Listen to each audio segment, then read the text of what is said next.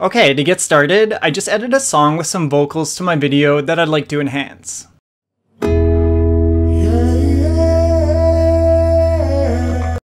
To begin, let's go to the Effects panel and type Parametric Equalizer into the search box.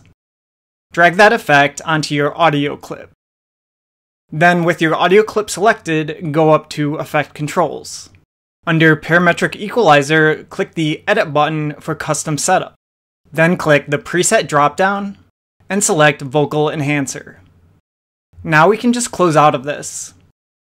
And this time when I play back my audio, my vocals sound much nicer.